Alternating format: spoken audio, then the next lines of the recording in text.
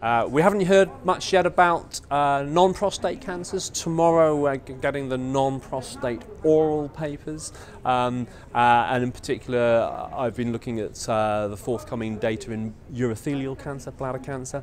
There's not an awful lot that's going to be, don't think there's anything there that's going to be massively practice changing. Anybody who's been at any meeting recently about bladder cancer will know it's all about checkpoint inhibitors.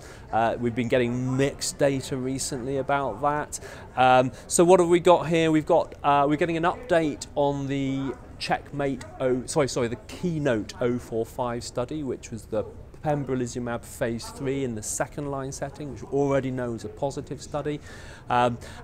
So we're getting an update on that, and it looks like certainly the hazard ratio is actually slightly improved. It's gone to 0.7 as opposed to 0.73, and we've also got a bit more follow-up on that study because it had quite short follow-up at the primary publication. So at 18 months we're seeing a clear separation of the curve still.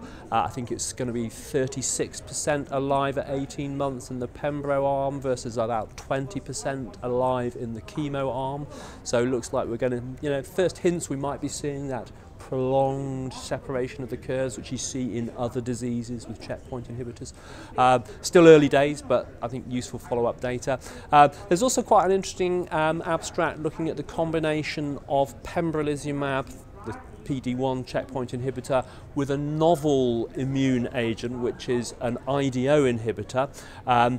So IDO1, which is an enzyme involved in tryptophan catabolism, which is a mechanism of immune resistance. So this is an IDO1 inhibitor in combination. It's a single arm study. It's actually just a cohort expansion of a phase 1 study in urothelial cancer.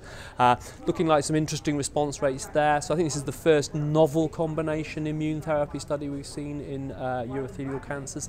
The overall response rate was about 35%. Still single arm studies, difficult to know what that means, no randomization, but potentially seeing the next steps, I guess, in immune therapy in bladder cancer.